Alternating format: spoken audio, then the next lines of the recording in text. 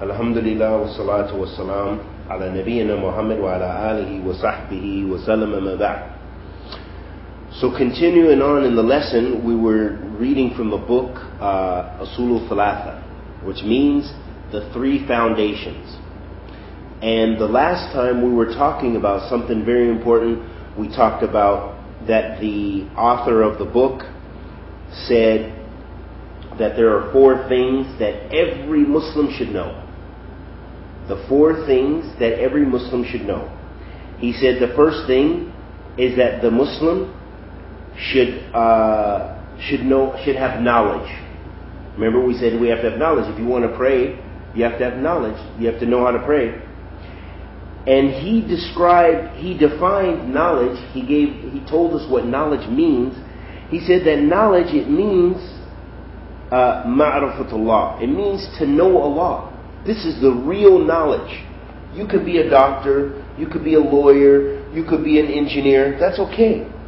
But the real knowledge, the best knowledge, is knowing Allah subhanahu wa ta'ala. Is knowing who your Lord is and how to worship Him. And when we know Allah, we have to know Allah by His names and His attributes. Allah is Al-Khaliq, meaning He's the Creator. He is, the Rabb. He is our Rabb. He is the Lord of everything. Allah subhanahu wa ta'ala is the Lord of everything. And Allah subhanahu wa ta'ala is Al-Ghafur Rahim. He is the most forgiving and the most merciful. These are some of the names and attributes or characteristics of Allah subhanahu wa ta'ala.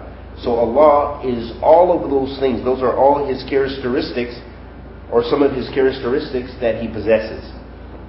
And that's why we worship Him. We worship Allah subhanahu wa ta'ala because no one else has those divine names and characteristics. No one else has mercy like Allah's mercy. No one else can forgive and is the most forgiving like Allah subhanahu wa ta'ala's forgiveness. No one can create. We can make things, we can build buildings, we can build houses only with the permission of Allah. Allah is the one who created everything, and He gave us the ability to do things. Allah gave you the ability to speak. He gave you the ability to think. He gave you the ability to write. He gave you the ability to do all the things that you know how to do. When you read a book, even if you finish the book, you finished it only because Allah let you. Allah created you, and to Him you will return. Meaning that all of us are going to die. Every person will die. And they'll go back to Allah subhanahu wa ta'ala. And then they will be judged for what they did. So again, going back, the first thing that we have to know is knowledge. We have to have knowledge on how to worship Allah. We have to have knowledge of who Allah is. And knowledge is also that we know who the Prophet Muhammad sallallahu alaihi wasallam is. That we know that it's Muhammad ibn Abdullah. That is who we follow. We follow his example. Because Allah subhanahu wa ta'ala said, فَأَتِيُوا اللَّهَ وَأَتِيُوا رَسُولُ. Allah said in the Quran in many places, He said, follow Allah, obey Allah, and obey His Messenger, sallallahu alaihi wasallam. And we are ordered to follow the Prophet Muhammad sallallahu alaihi wasallam. That's what we have to do. When we want to worship Allah, we have to follow Prophet Muhammad sallallahu alaihi wasallam. We have to follow his example, alayhi salatu wasalam. And the Prophet sallallahu alaihi wasallam said, "Wa alaykum bi sunnati." He said, "It's upon you my sunnah," meaning that we, as his ummah, his community, we have to follow the sunnah of the Prophet sallallahu alaihi wasallam. The way he prayed, we have to pray. The way he fasted, we have to fast. The way he believed, we have to believe. We have to have the same belief. If Allah says that He is above His throne, Ar-Rahman al-Arsh istawa. If Allah says about Himself that He rose above His throne, and the Prophet Muhammad sallallahu alaihi wasallam described for us that Allah subhanahu wa ta'ala also descends to the lowest heaven, then we believe that. We don't ask how, but we believe it because we're following the Prophet ﷺ. We're following how he believed, and we're following how Allah told us in the Quran. Because the Quran is the speech of who? Of Allah subhanahu wa ta'ala. Good. So the third thing that we have to know is we have to know Islam. We have to know the religion of Islam. We have to know how to practice. And we have to know it with the evidence. That's why you guys are memorizing the Quran. Because when you memorize the Quran, you're learning what's called in Arabic, it's called dalil. Or in the plural, it's called adillah. You guys are learning the evidence for how to practice your religion. So if someone says to you, why do I have to pray? You can say from the Quran that Allah subhanahu wa ta'ala says in the Quran, وَأَقِيمُوا الصَّلَاةِ. Allah orders us to pray in the Quran. So then if they ask you, why do I have to fast? You can say Allah says in the Quran, كُتِبَ عَلَيْكُمْ صِيَامٌ كَمَا كُتِبَ عَلَى الَّذِينَ مِنْ قَبْلِكُمْ لَعَلَّكُمْ تَتَّقُونَ. That Allah says in the Quran that fasting is prescribed for you, just like it was prescribed for the people before you. You know all of this from the evidence from the Quran. And you know all of this from the evidence of the Sunnah of the Prophet Muhammad sallallahu alaihi wasallam. Where do we find the Sunnah? How can we know the Sunnah? Where can we find it? Yes, from the Prophet sallallahu alaihi wasallam. And we find it in the Hadith books. In the books like Bukhari and Muslim and Musnad Imam Ahmed, Sunan Abi Dawood, Sunan Tirmidhi, Ibn Majah. These are all collections of hadith. They're Arba'in and Nawawi, yes, those are hadith. All of those, they are hadith, and hadith are the statements of the Prophet ﷺ. They're what he said. They're also what he did, his actions, and they are also the things that that he accepted, that he said was okay to do. For example, one of his Sahaba, Khalid ibn Walid, radiyallahu ta'ala anhu, he was eating, they had like a lunch or a dinner, you could say. He had the Prophet ﷺ over, and he had dhub. Dhub is a big lizard. He put the lizard on the table. And the Prophet ﷺ didn't want to eat that lizard. The Prophet ﷺ said, this is not from my people's tradition. لَيْسَ مِنْ أَرْضِ قَوْمِ وَكَمَا قَالَ النَّبِي صلى الله عليه وسلم. He said, this isn't something that we eat. I don't know this food, I don't eat this. But he didn't say it was haram. So then, he allowed that food to be eaten. He didn't say that food is haram. So that means that that's from his sunnah, because he agreed. He said it was okay even if he didn't do it. So we say that is also from the sunnah of the Prophet ﷺ. So it's the things he says, it's the things that he does, his actions.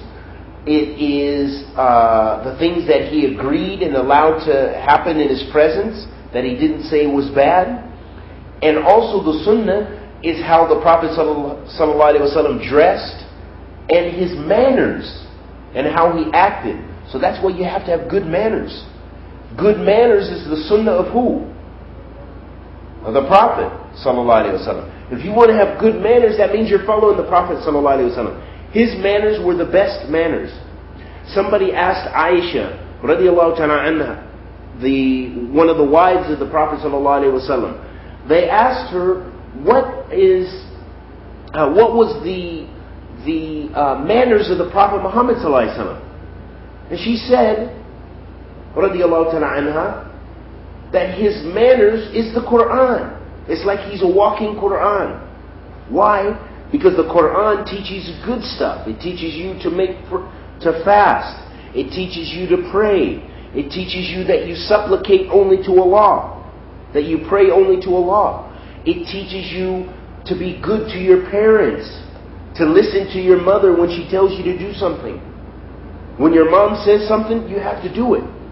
And if your mom needs help, you have to do it. This helps you. This is good for your heart. That you say good words to your mom. And that you treat each other good. And you treat other people good. Other Muslims and non-Muslims, you're nice to them. That's what the Quran teaches you. And those are the manners in the Quran. So that is part of the Sunnah of the Prophet ﷺ. And that is what Islam teaches us. The Prophet ﷺ said, ما من شيء أثقل في ميزان المؤمن يوم القيامة من حسن الخلق وإن الله يبغض الفاحش البذيء. The Prophet ﷺ said that there isn't a thing on the day of judgment which is more important or weighs heavier on the scale of a believer. It's like a scale. You know what a scale is? A scale is something you weigh yourself. Rashad, you understand what a scale is? What do you use a scale for? So we've got to listen. A scale, we weigh yourself. When you stand on a scale, you do it so you can weigh yourself. Or when you go to the airport and you have a big heavy bag, you put it on the scale, they weigh it. They say, oh, this is 20 kilos. Okay? Yes, and you weigh your fruits and vegetables when you go to the store. On the day of judgment, Yom Al-Qiyamah, there's a scale as well. And it's going to weigh your good deeds and your bad deeds. Okay, there's a scale that's going to weigh your good deeds and your bad deeds. And the scale of the believer, if they do good deeds and they have good manners, that's going to be one of the heaviest things on the scale. Of course, Tawheed, that you have correct belief, is heavier. But one of the heaviest things is, as the Prophet ﷺ said, is that you have good manners. And then the Prophet ﷺ said, and Allah hates people who have bad speech. So if you curse people, you slander people, you lie about people. Remember you told me the hadith about namima? If you lie and carry tales or stories about other people and you tell other people, Allah hates that.